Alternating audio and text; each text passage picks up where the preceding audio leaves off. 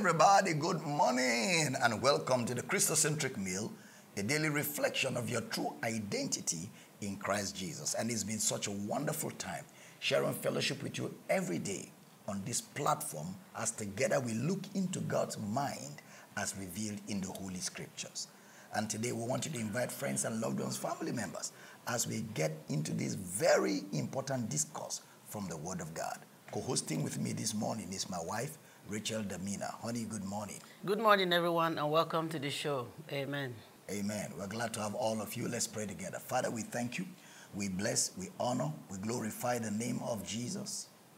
And we thank you because in that name we have all that he owns. And so this morning we have access into the knowledge of all of our realities in Christ Jesus. Thank you for revealed knowledge. Thank you for strength in the inner man. Thank you for the privilege to learn and to be equipped. And thank you for a great day ahead of us today. Thank you for the blessings that we have in Christ. We're justified. We're accepted in the beloved. We were predestined before the foundation of the world. Our sins are eternally forgiven. And we thank you, Lord, that we've received the adoption of children in Christ Jesus. So today we rejoice and we thank you for the joy of salvation that is available to us. Yes. In Jesus' precious name. Amen.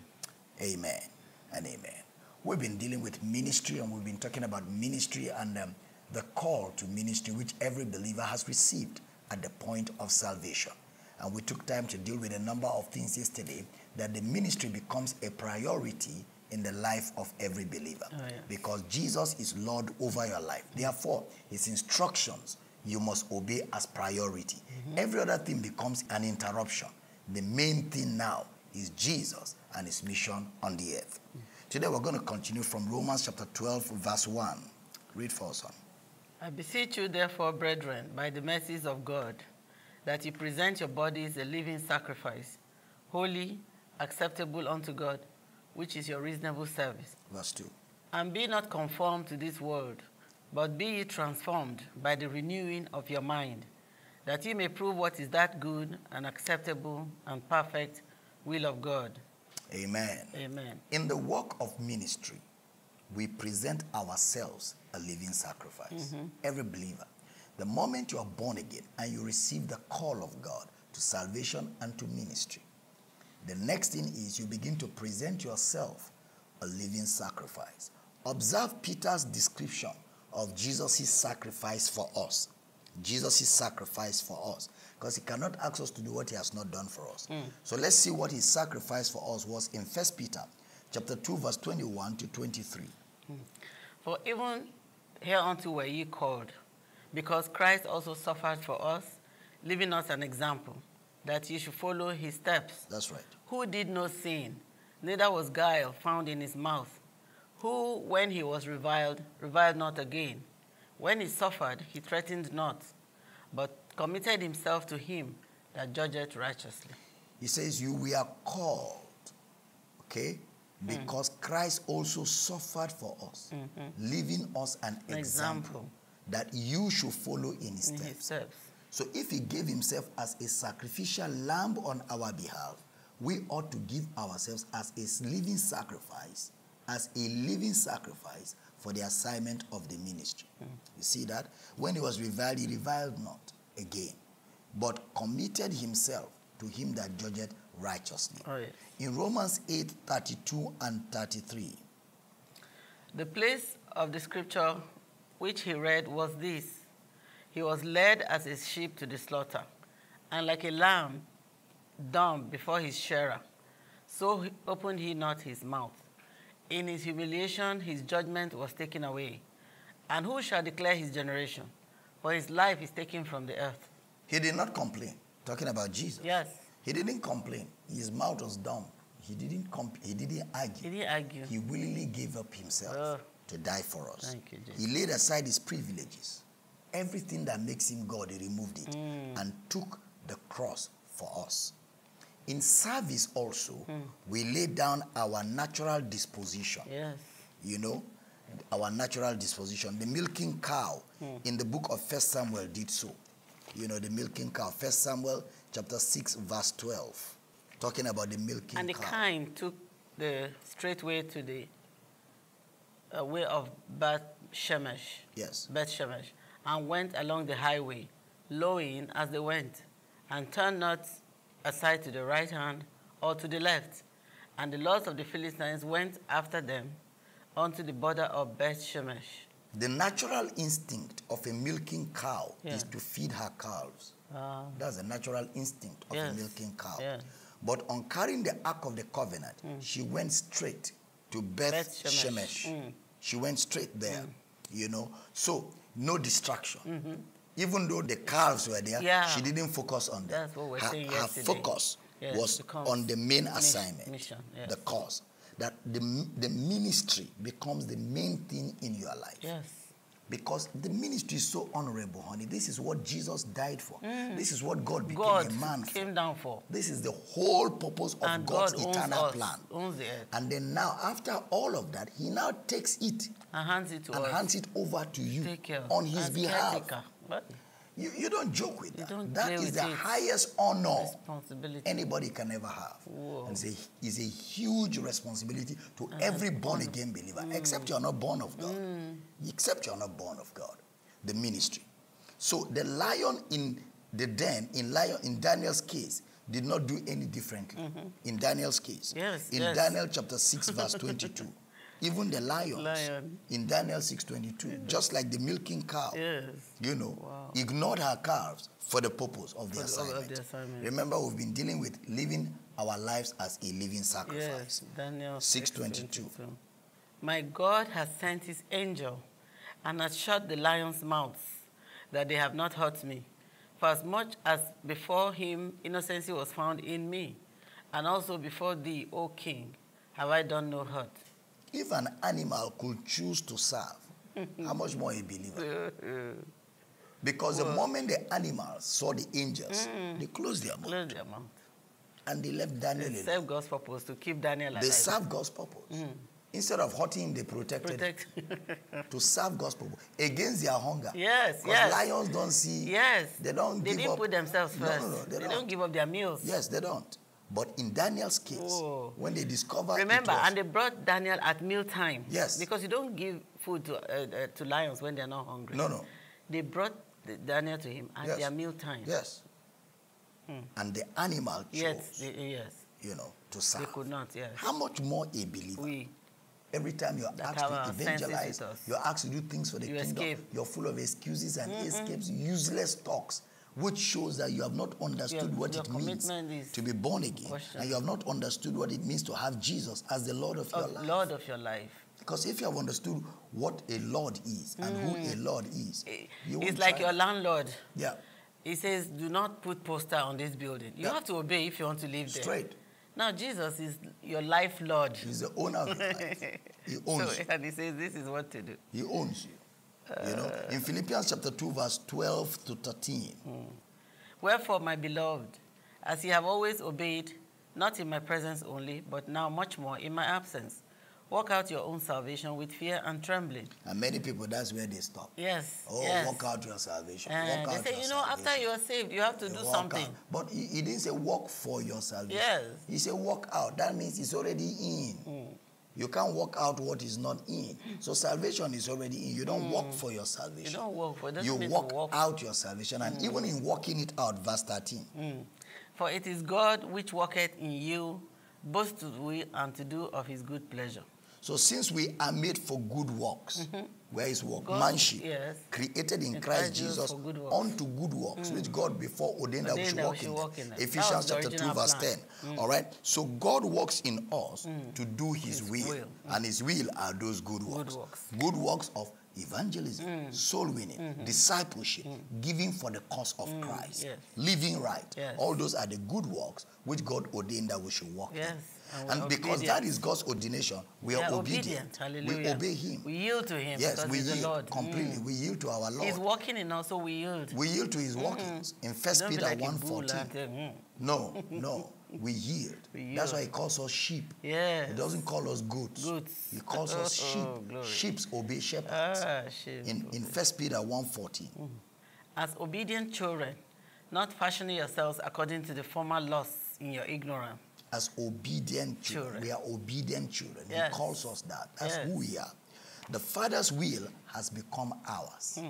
His will is our will. So what is the will of the Father? Yes. 1 Timothy chapter 2 verse 4. Who will have all men to be saved and to come unto the knowledge of the truth. So his will is our will. He wills all men to be saved. We too, our will is to have all men saved. And our will is to see them come to the knowledge of the truth. That is where discipleship comes in. His will is our will right now. And we must see to it that we fulfill our ministries. Every believer, every child of God watching this, we must see to it that whatever it takes, we fulfill the ministry of reconciling the world to Christ, which we have received from him. In Colossians chapter 4 verse 17. And say to Archippus, take heed to the ministry which thou hast received in the Lord, that thou fulfill it. Take heed to that ministry of reconciliation, that word of reconciliation, the assignment to disciple nations, to preach the gospel to every creature.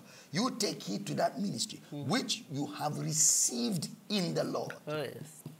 See to it that you fulfill it. Brother Paul will say in 2 Timothy 4:7, I have fought a good fight. I have finished my course. I have kept the faith. Every believer has a cause. I have finished my course. I have kept the faith. That means in ministry there is a fight. You fight against your own desires that stand in the way. You fight against distractions that come from different situations of life. You fight. You say, I have fought a good fight. You don't just sit down and do silence and say, I want to do this ministry. God should just help me. No, you stand up and begin to do it. Take a decision. Yes, and you fight. You fight. You strive. You do everything you need to do to do the ministry. You get in there. You may not feel like it. It's not a feeling. You get to do it because it's an instruction by your Lord, and you are an obedient child. Yes. You know, we must be found faithful. Yes. He said, I have fought the good fight. I have finished my course. And look at the reward. Yes. Henceforth is laid for me a crown of righteousness. That's the reward. That's the reward. We must be found faithful. In 1 Corinthians chapter 4 verse 1 and 2. Let a man so account of us as of the ministers of Christ and stewards of the mysteries of God. Moreover, it is required in stewards that a man be found faithful. It is required. It's a requirement. The word stewards there has the idea of someone who is in charge of something. An overseer. An overseer. Okay? The gospel has been committed to our church. We should be faithful with it. Hallelujah. That gospel given to you, you are the overseer of that gospel. You must be found faithful. Let a man so account of us. Yes. In 2 Timothy chapter 2 verse 2, see the way Brother Paul would charge Timothy. Oh, yes.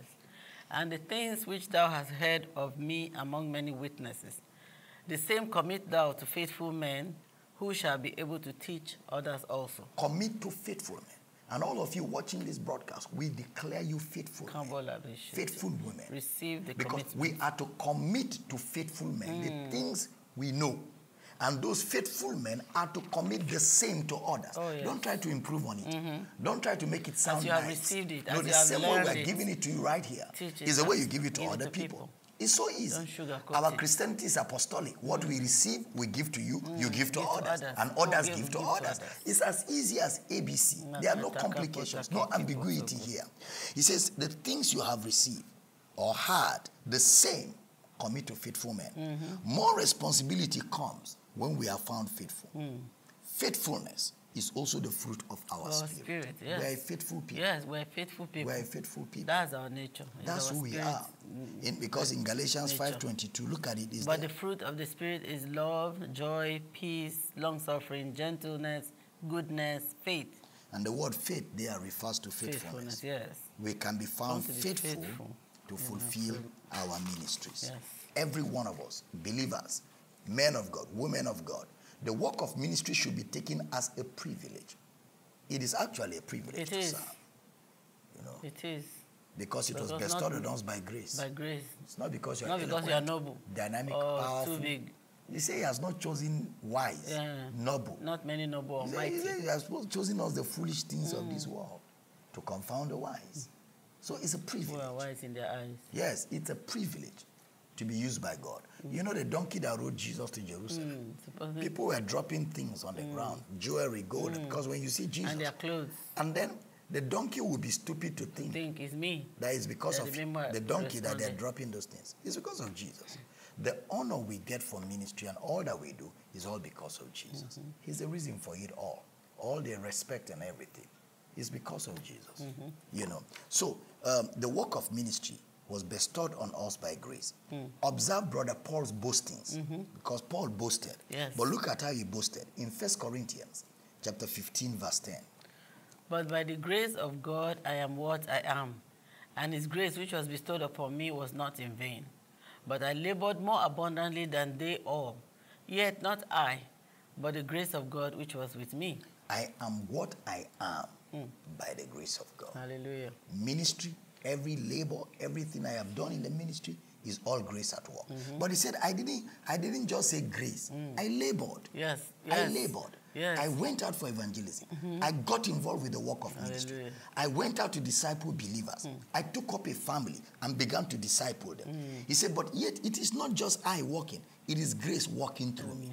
I labored. So there's a place of labor. Yes, there's a place for labor. Yes. There's a place for doing the work. Yes. There's a place for service. Like some people tell somebody, you have the grace. Every one of us have the grace. Every believer has been given So you grace. labor in that grace. That's right. Yes, that's right. what the reward You is. labor in the grace. You labor in the grace. Steadfastly. You labor in the grace. Because Brother it's Paul, service. yeah, it is. Brother Paul never boasted on himself. All his boast was on the grace of God. Yes. All he has achieved is grace. Yes. If you look at it in 2 Corinthians chapter 6 from verse 1 to 3. Yes. We did, because you see, that's why you do not receive the grace in vain. No, you don't.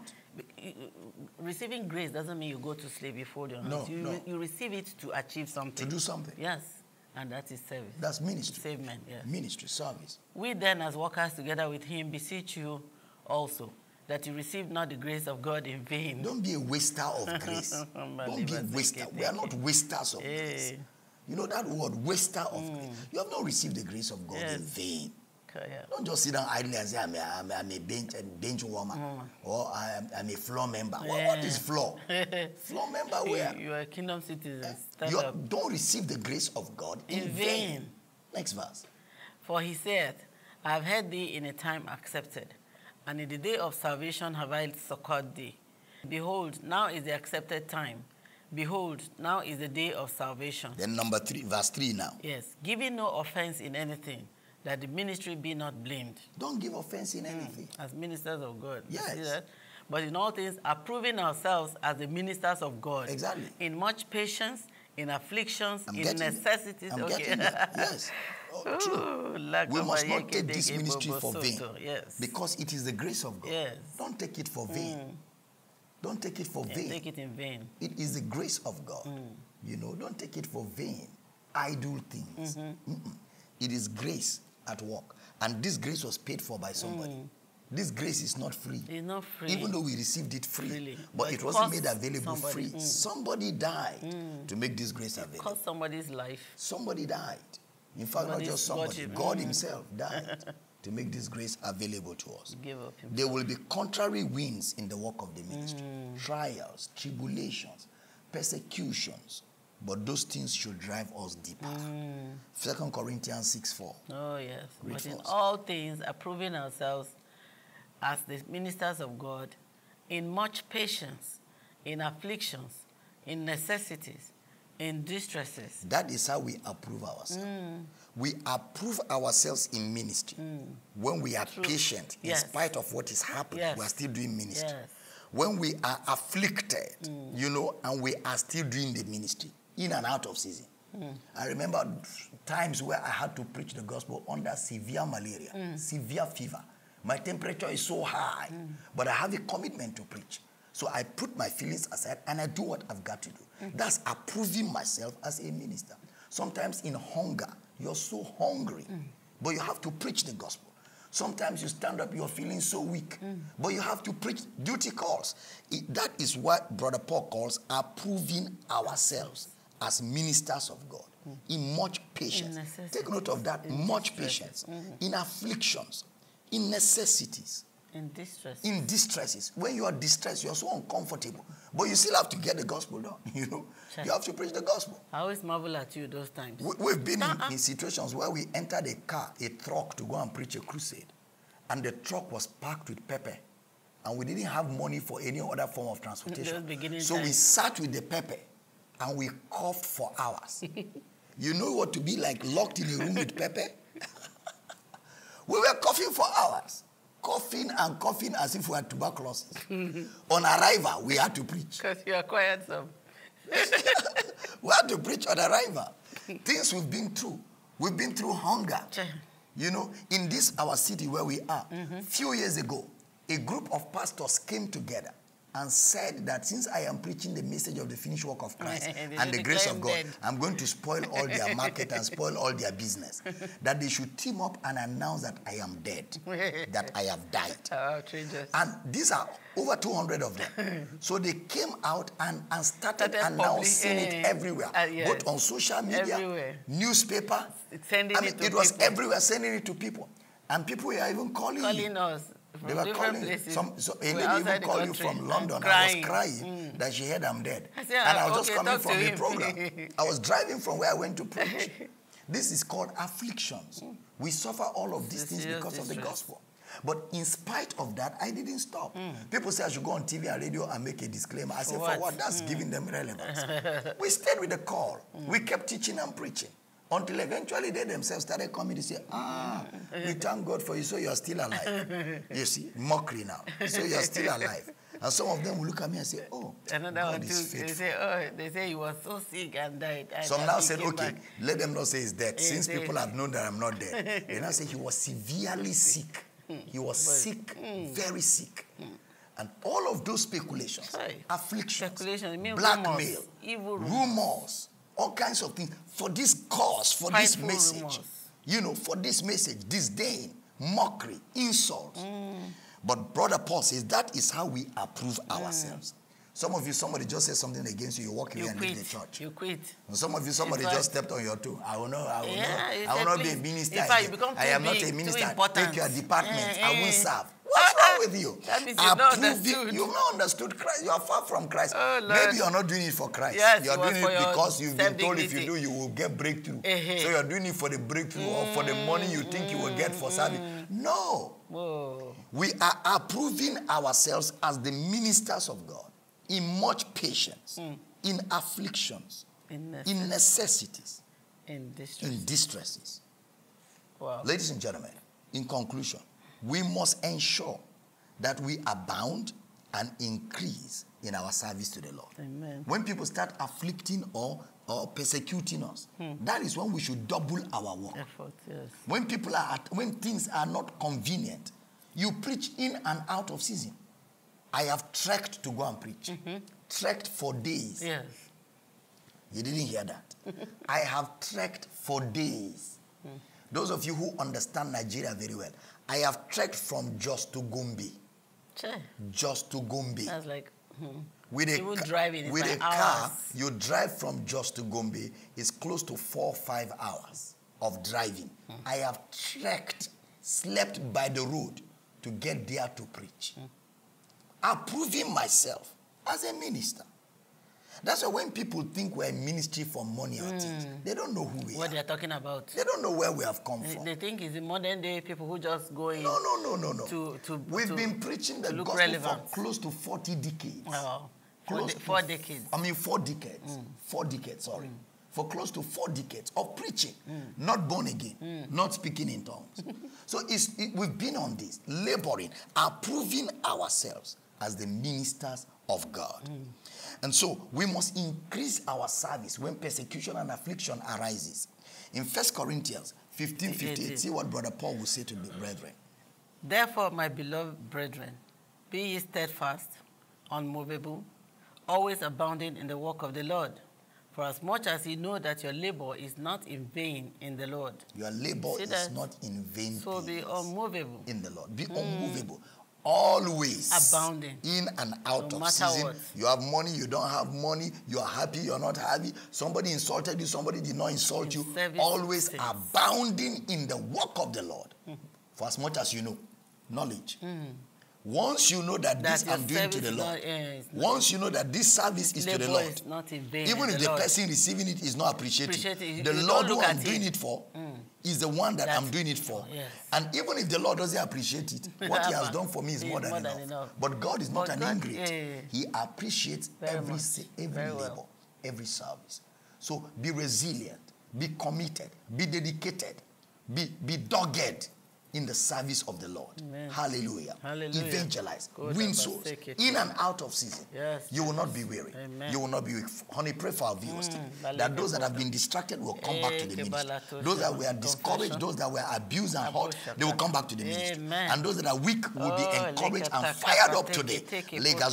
Those of you who have been discouraged, we command peace, healing, and restoration right now. In the name of Jesus. Amen. Oh, be called back, be restored, be healed, be made whole. Be restored, be healed, be made whole in the name of Jesus. Amen. Amen. You know, Catherine Coleman told this story. She said because she had an issue with her marriage, okay, they were separated with her husband. Yes. So she left the ministry because she thought nobody would listen to her anymore. And she said one day she was walking on the streets in California, and the Lord said to her, Catherine, what are you doing here? She said, so she turned and it was God speaking to her. So she said, Lord, what do you mean? He said, because right now you should be in a crusade somewhere. What are you doing here? So she said, well, Lord, my husband and I got divorced. I didn't think anybody would listen to me. She said, was it your husband that called you? I called you. I gave you the ministry. And that ministry is still in you. And people are waiting for that ministry. Yes. And that's how she got back to ministry and had the best days of her life in ministry. The call of God and the gift of God in your life is without repentance. Amen. God does not change his mind. So you don't have to fast and pray for God to accept you. Yes. You're already in an acceptable position. In spite of what mistakes you have made. All you need to do is quickly acknowledge what Christ has done. Rise up strong. In that strengthen with might. And go do what you need to do. Yes. You know, the Lord said to Gideon, I don't know why I'm speaking this to somebody today. Gideon said to God, I cannot do the ministry. I am the least in my father's house. And my father's house is the least in my village. I don't have what it takes. God didn't answer all those excuses. God looked at him by the angel and said, go in this your might. He didn't answer, he just instructed him further. Go in this your might. So today we speak to you wherever you're watching. There is might locked up on your inside. Oh, yes. Go in this your might and do what you need to do for the purpose of salvation. And we decree and declare over you today, every voice of discouragement, every cloud around you, and every group of people that have spoken to discredit you of ministry, I command their tongues condemned, their words rendered useless.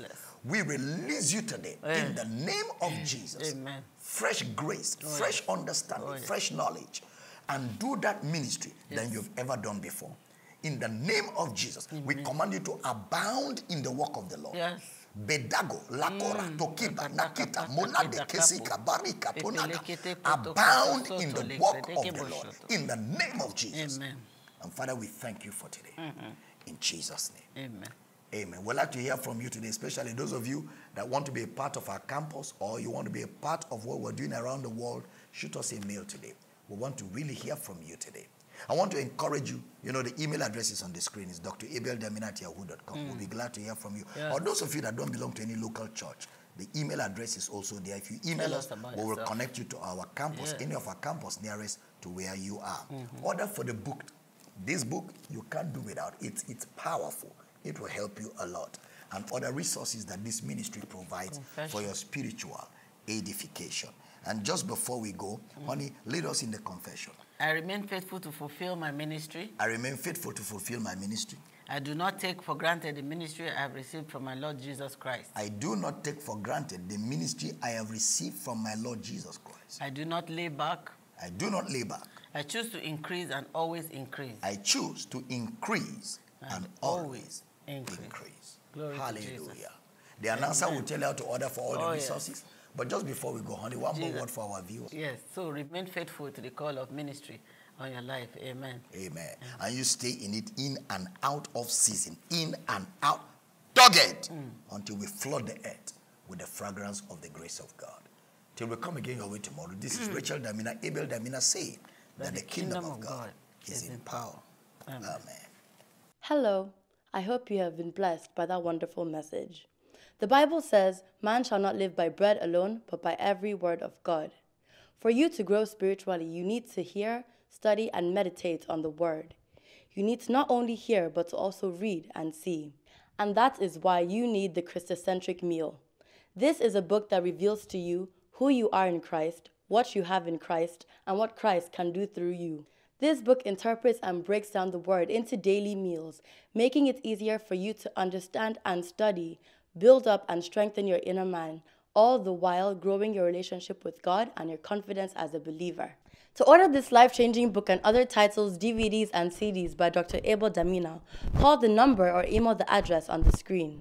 Starting the new year with this book is your first step to guaranteeing an enriched life and new year.